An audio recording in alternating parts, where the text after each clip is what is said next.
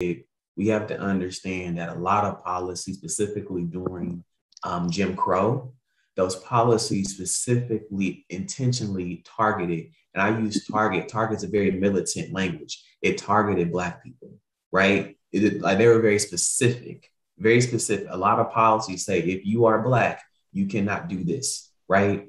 So over time, other people of color, indigenous, Latino, Asian, what have you, have been affected, but Black people have been disproportionately affected, right? And that's why we talk about leading with race and leading with Black race, because policies in the US have been specifically to target Black people.